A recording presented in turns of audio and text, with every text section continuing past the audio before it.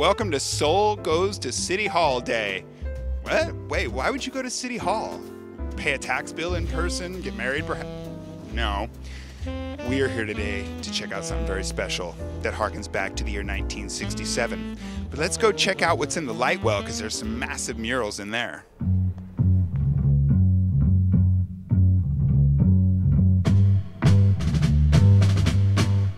Larger than life behind me is Timothy Leary, famed LSD professor from Harvard University, who told the world to turn on, tune in, and drop out. And beyond that, he said, think for yourself and question authority.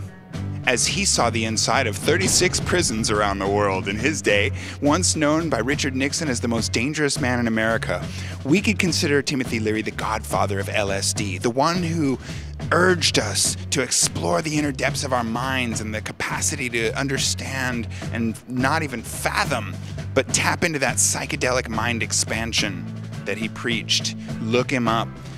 What we love so much about this mural in City Hall is to come full circle from being the most dangerous man in America to the man on the wall in City Hall. What does that tell us about how far we've come in the last 50 years? Let's take a look downstairs and find out.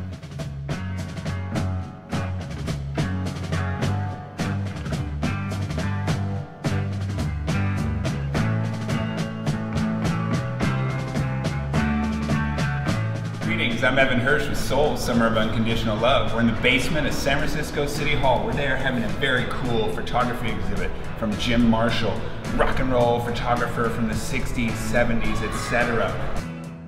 Summer of Love, there it is. That's what it's all about. Where it all started 50 years ago. Let's take a look around and see if we can find some inspiration.